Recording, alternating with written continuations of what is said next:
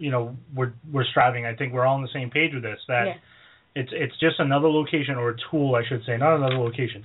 It's a tool that we can all sort of sink our teeth into without having to fight through all the, watching of the ads, and let me click over here and let me click on this. Oh no, it's not. Oh look, a demon attack, and in the basement of Penhurst. Let me watch that. Oh, it was 5 minutes of a stairwell, and there was no demon attack. Yeah, no, it's going to be precise, specific evidence, like legitimate evidence, and by that I mean nothing that's like fuzzy or grainy or hard to hear or hard to see. It's going to be. Right. And that's the thing too. Like again, with my example of the Internet Movie Database, anybody can contribute to that, but they have fact checkers and they have people who are going over all the records. So if you get something up there, and I contribute to it from time to time, then my stuff will go up there, boom, in a day because I've contributed before and I'm active. With this, that's the same way too. It's not like you could just post garbage. It could be checked by people who are in the know and who have no bias. It's not like a Facebook thing where it's just gonna be it's gonna get a number. Like no, this is gonna be it is pure. I think is a good word to use. Very good, yeah. And that's the thing is. Sorry, go ahead, Brian. Didn't mean to interrupt.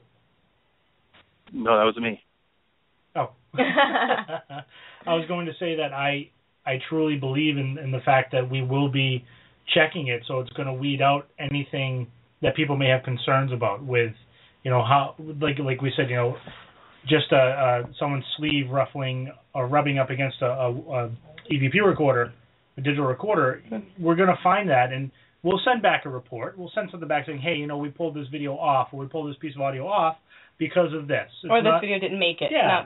Yeah. It's not because we didn't like it. It's because it's not of the quality that we're hoping to have up here. Mm-hmm. We want it to be something where someone can click and hear and go, yes, I do. Maybe you don't hear exactly what the people hear or see exactly what they see, but there's something of substance there. Yeah. And that's what we're... You know what I would like to...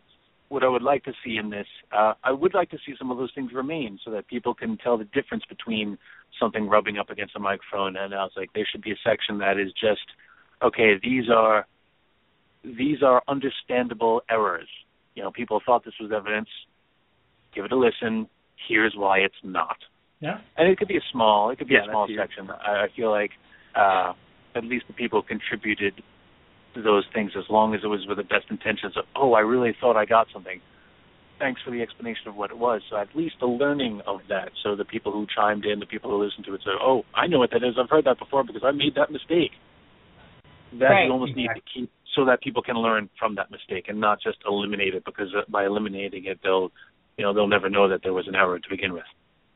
Perfect. Yeah. And I think that's a great idea. Is maybe Mike, we have Mike Diamond on the line with us too. Mike, is that something that we can maybe work into it down the line as maybe a section where we have, hey, this was thought to be evidence, and maybe have people listen and learn? Yeah, absolutely. And I mean, the people that post that kind of stuff, it's almost a thank you to those people, because they're helping us learn just as much as someone that catches a ghost waving to you on a camera. And, the database it's not just going to be posting pictures and videos. It's going to be a form that you could fill out in detail.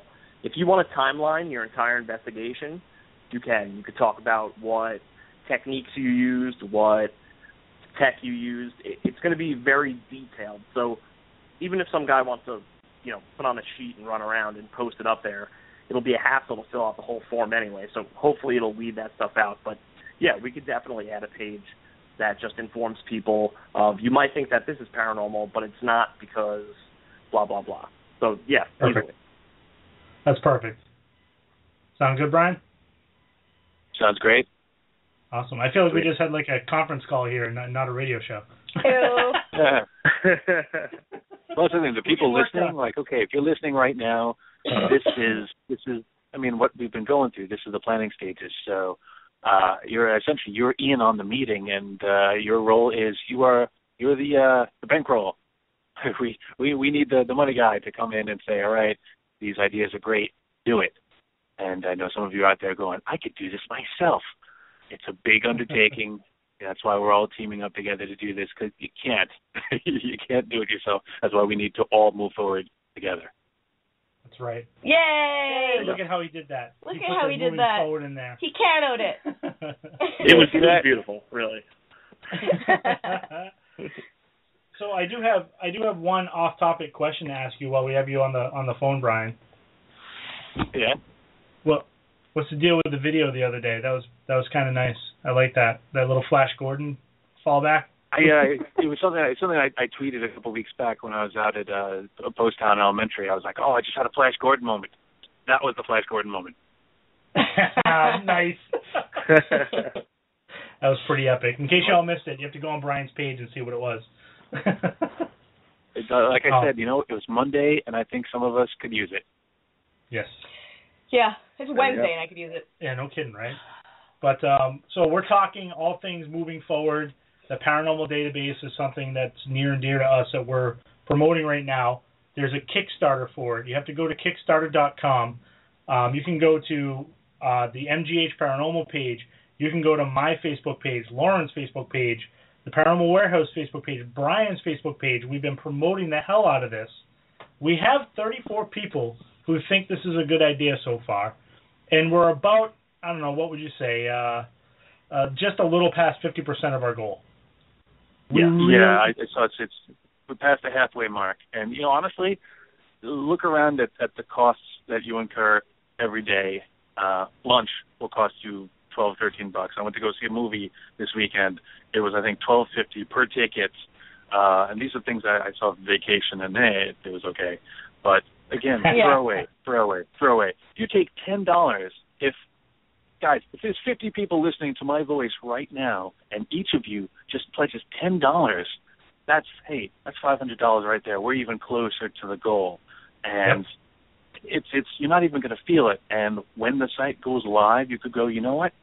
I helped bring this into being. This is great. Right. I'm going to start uploading my own. It's $10. It's nothing. I don't have $10 in my pocket right now, but you probably have a 10 spot in a pair of jeans that are sitting on a pile of clothes somewhere. And honestly, in this economy, $10 is like the new one. And if you guys are following me on Facebook, I have 5,000 so-called friends on Facebook. If each one of you gave $1, we could hit this goal. Bingo. Bingo. Right? 2,500 of them gave $1. We'd hit the goal. Yep. But the thing is, what you just said too is you're not just giving us money. No matter what you make at $5 or more, your name is going on our founder page. Yeah. You'll forever be a founder of Paranormal Database. Mm-hmm. You helped create it. You got it off the ground. You'll get recognition of that. Yeah. The higher up you go, you can get a Paranormal Database sticker in your name on a founder page.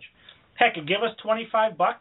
You can get a Moving Forward T-shirt, or you can get a small swag bag with a database sticker, a Paranormal Database magnet, a koozie, tote bag, and your name on the front. I go on and on. One thing I was kind of hoping somebody would step up and do is if you pledge $1,100, heck, $1,100 would almost put us at our goal right now.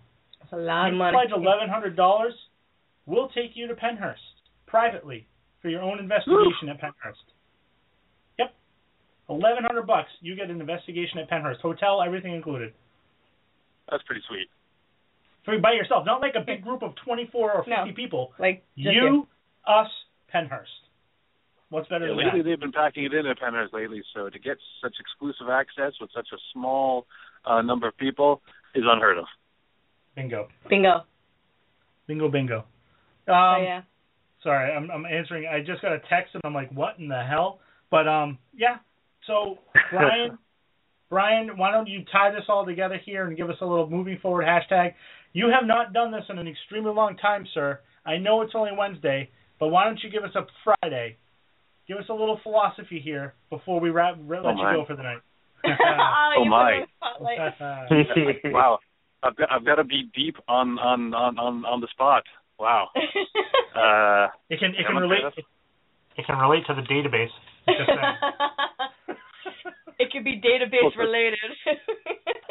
Well, think of it this way. It's summer now, and I've been actually having a problem in my apartment with ants. And one of the things, if you just look at them from the outside, okay, they're annoying, they're ants, but you look at the structure of an anthill and the organization. Everyone has their part. Everyone works together. they just put their heads forward and they do what they got to do. And I think the paranormal database, this is not about this is not about me. A lot of people said, "Hey, Brian, this is a great idea you're doing." And I said, "No, this is not my idea. I can't take credit for it." So what I want to see from our paranormal community is a nice, tightly knit, organized anthill of everybody pitching in, doing their thing, and getting this ready, because winter is coming, and not in the Game of Thrones way, but this is something we've been needing for a long time. We've been needing to move forward, and I've been telling everyone, we're kind of stagnant right now. So let us all get prepared for the winter, get our ducks in a line. Let's get this database online and move forward, because I think until that happens, we really can't in any meaningful way. So let's all be ants and work together. And just like Archer says, you want ants? This is how you get ants. Awesome. Okay, Brian Cano. There you go. He came through. Brian Cano's moving forward, and he's very philosophical about it. Brian, we're gonna let you go, brother. Thank you so much for calling into the show and giving us your support tonight. And let's make everybody proud and make Brian proud. And let's hit that goal. Thank you so much, Brian. Yeah, good luck, guys, and listeners. Don't be cheap. $10, do it. Brian Cano, ladies and gentlemen, he supports moving forward in the paranormal database. So I think this next caller is going to give us a little bit of support and might have a surprise announcement for us, too. Mr. Caller or Miss Caller, who am I speaking with? Hi. Oh, hi, Grandma. How are you? You never stop and visit me anymore. Well, Grandma, it's kind of hard. You're in heaven now. Give me that phone. Hi, this is Scott Grimmel. How are you guys? Oh, it's Scott. Grandma. Grandma. Just sit over there until I'm ready for you. Now, damn it. Grandma's doing well. You guys are just. I got her on the spirit box right here. She says she loves you. What's that, Grandma? Oh, Grandma. Oh, she said your name. Yeah. Okay, hi guys. Oh man. So, ladies and gentlemen, Mr. Scott Grunwald has joined the conversation. Grunwald. Did you do your homework? I've missed you guys so much. I've been working really hard, and I'm like, they just called me out to reshoot this thing, and I'm like, I know I've got to do this thing, and I'm all over the place, man. I'm having a really good time. I'm shooting again, and I love it. My ego's way out of control like usual, and I'm feeling it, man. It's good. It's good stuff. Well, what's this that you're shooting? What you doing? Can you talk about it? I'm shooting sure. It's not a secret. It's been on for a little while. It's called Latched, like a latch gate. It's on the Gay and Lesbian Network, the Logo Network. I play a gay father of a high school student who's struggling in football, as well as dealing with his father not coming out of the closet, but everybody knows, and it's kind of cool, man. I really enjoy, laying naked with the guys for TV. I can't wait for my family to see it. Wow. Well, it's about time. I mean, you've been doing it for fun all these years anyway, so now doing it for TV is even better. I said the same thing, except that they shaved my back. I'm like, you're going to shave my back? And they go, we got to shave your back. I'm like, I don't know if I'm comfortable with that. I go, they said, are you comfortable with $3,500? I said, shave my back. You should have said, give me $3,500. I'll save the razor. Give me a lighter. Oh. For $3,500, you can pretty much give me an eye shot. Oh, never mind. Oh my God. Oh my. And by the way, lighter is only for the chest hair, honey, not the back hair. Yeah. So, Scott Grunwald, I'm glad to hear you're filming. That's pretty cool. Latched is something. Is it? Please forgive me because I don't make it a habit of watching the Gay and Lesbian Network, but. Is it on the air? Is it coming? Well, I shouldn't have said that. Is it going to be broadcast soon? It's coming all over everywhere. It's actually last year they did a couple episodes and it didn't take, and then they brought it back, and the guy who played the father is like, I can't do this. I'm too busy doing something else. And they said, you know what? You want to play a radio show host guy? And they go, you're comfortable with kissing men? And I'm like, yeah. And they said, well. Let's try to do it. I went down and I read for it, and they said let's shoot a couple episodes, and so yeah, it's kind of cool, man. it's not okay. I thought it'd be kind of uncomfortable because, believe it or not, I'm not gay, and I know. Whoa, but it's whoa. it's all right, you know. It's